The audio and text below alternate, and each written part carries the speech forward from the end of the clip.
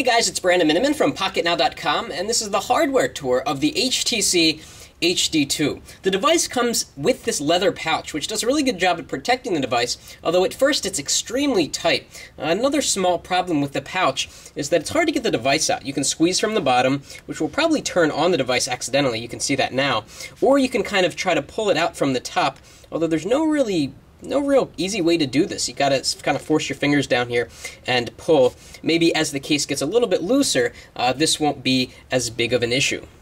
So let's take out the device. Absolutely gorgeous device. Every time I take it out of the case, I'm amazed over and over again. Let's zoom into the top here and talk about what we have.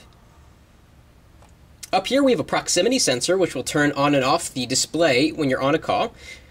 To the right of that is a light sensor, and to the right of that is an LED indicator light, which is always great to have, so you don't have to turn on your device to see if you have a new message. You can just glance at it and see if there's a blinking light. Here's the speaker grill, and then if we go down the phone, we just see how the screen goes from edge to edge, and there's really very little bezel on the side. So let's go down to these buttons. These buttons have a fantastic brushed metal finish to them. So if I move it in the light, you'll kind of see that.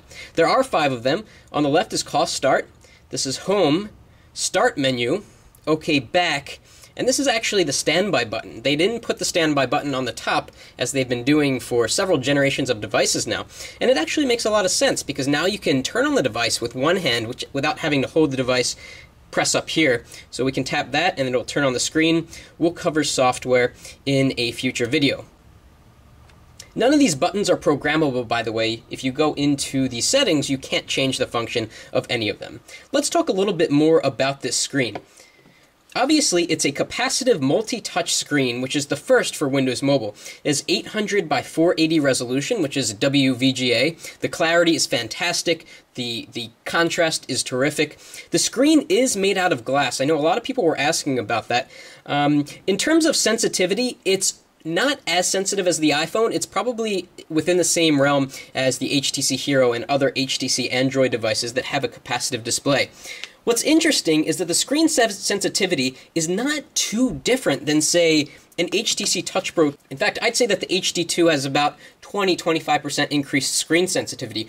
Where you really notice the change to capacitive is how the screen feels. Of course, on the Touch Pro 2, you get a little bit of a sunken-in feel when you press on the screen because it's resistive, it requires pressure. But on the capacitive display, since it's made out of glass, you get no sort of mushiness. It's a very firm screen, which feels pretty good when you're moving around in the operating system. Obviously, this device doesn't have a stylus because it is a capacitive touchscreen, and styli don't work on capacitive touchscreens, or at least most of them that are out there. Let's take a look around the rest of the device. On this side, we have the volume rocker. On the bottom, we have 3.5mm audio, which is great, and a micro USB port for charging and syncing, and this is quite a deviation from HTC's EXT USB port, which they've been using for a really long time now, but this is a more standardized port, and so we're glad they switched. And here is a microphone. On the other side, there is nothing, except a little notch that you use to open the back battery cover, which is pretty challenging, by the way. And up here on the top, again, there's nothing. A very clean design. They obviously wanted to make it all about the screen, and it really is. Let's turn over to the back and zoom in a little bit.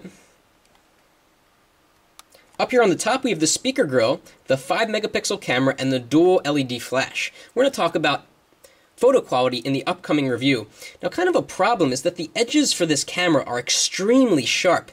In fact, so sharp that if you have it face down on a table or on its back and you move the phone, you may actually cut into the surface a little bit if it's kind of a soft wood texture or even something like this. Very weird design having that be so sharp. Hopefully it's not too big of an issue.